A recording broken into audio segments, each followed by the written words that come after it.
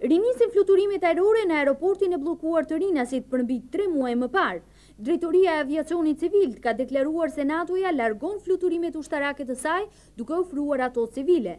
Militarizimi i tij dhe bllokimi i të gjitha linjave ajrore ka filluar kur nisën dhe bombardimet e para në Kosovë në 24 mars. Hapësira ajrore e 5 shteteve përfshi këtu edhe Shqipërinë do të ishte nën kontroll të plotë të NATO-s. Gjatë gjithë kohës kur janë zhvilluar luftimi në Serbi, aeroporti i Rinasit ka qenë në gatishmëri së bashku me punonësit e tij. Ndaj Natoja në këtë situatë lufte, përveç se ishte e pranishme për sigurinë në vendin ton, ajo pezulloi dhe mjaft udhëtime të pasagjerëve shqiptar për në vende më të sigurta për mos përfshirje në luftë.